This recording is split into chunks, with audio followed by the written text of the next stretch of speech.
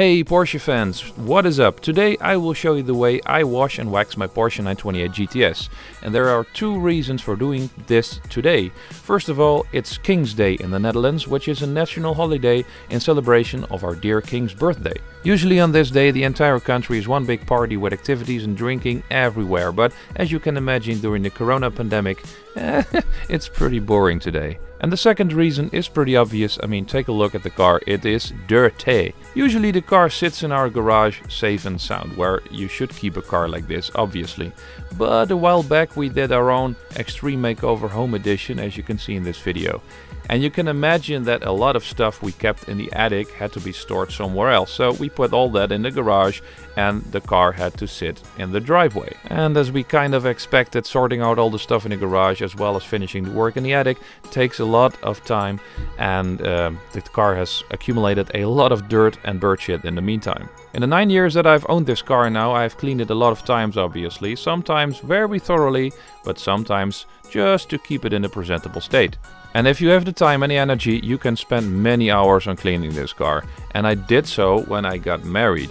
This car is the car I drove when we got married. I'll save that story for another video, but here's a quick glimpse. Me and my brother and my late father and my best man from the wedding, we worked on it until you could see its reflections from the moon. But that's not for today. Today I want to show you how I clean this car in under an hour, including dry time and even lunch. Let's go! First, high pressure cleaner. And I know what you're thinking. No, not a high pressure cleaner on a classic car. Don't do it. Well, it's an entry level high pressure cleaner, so the pressure is not that high. Also, this car was built in an era in which they actually knew what they were doing. It's nothing experimental, it's just original German craftsmanship. And the original paint job still looks great today, and it will keep looking great if I just stay away from some small damaged areas that I know of. After this I come back with a bucket of lukewarm water, a sponge and some car shampoo. In this particular case it's Turtle Wax Auto Shampoo.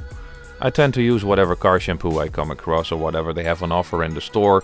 I haven't really noticed any real differences between them. They usually have some wax added to the formula, which does a decent job of making the car shine after just washing it.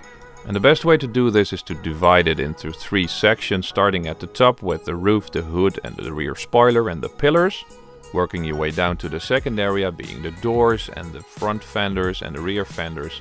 And lastly, the bottom parts of the fenders and the bottom parts of the doors. These are the parts where the dirt accumulates, so you don't want any dirt in your sponge and causing scratches all over the car, so that's why you do these parts last. When it comes to the rims, there are specific cleaners for the rims, which give a really nice effect but are a lot of work, even though these are just 5-spoke rims. I have a different approach to make it look nice but save a lot of time, which I will show you in a minute. For now, I will just give it a quick wash with my sponge and car shampoo. And there is the dreaded high pressure cleaner again, this time from a greater distance, because all we have to do is rinse off the car. So far so good, time for some lunch and let the car dry, because for the next step you need a dry car.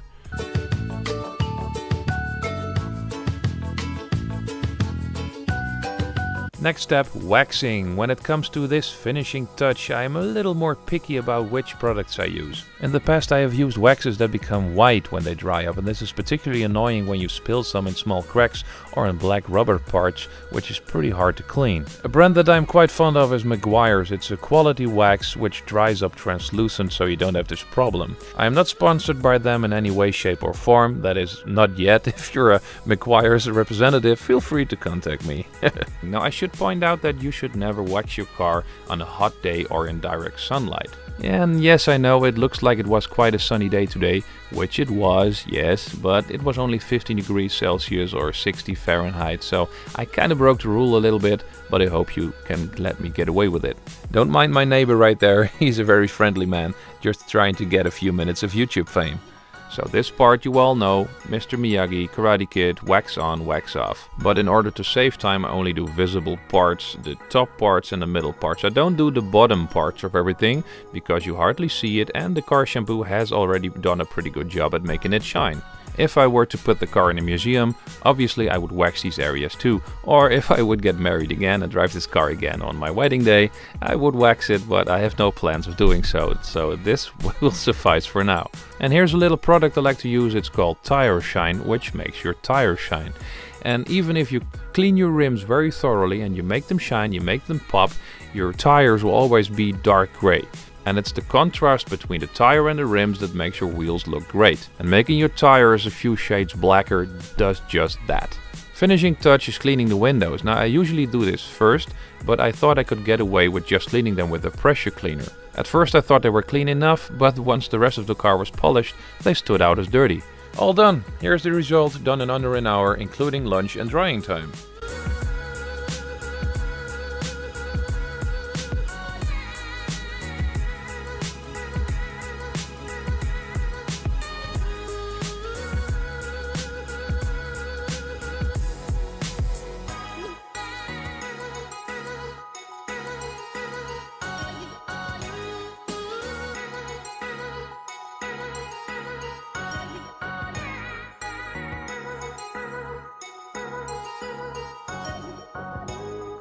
And here is the subject of one of the next videos. It's the third brake light which actually came loose from the rear window. I need to fix that, but that's for tomorrow. Although I still cannot put the car in my garage, I do have a temporary tent which I can use to protect the car from dirt and bird shit. So let's put it there for now.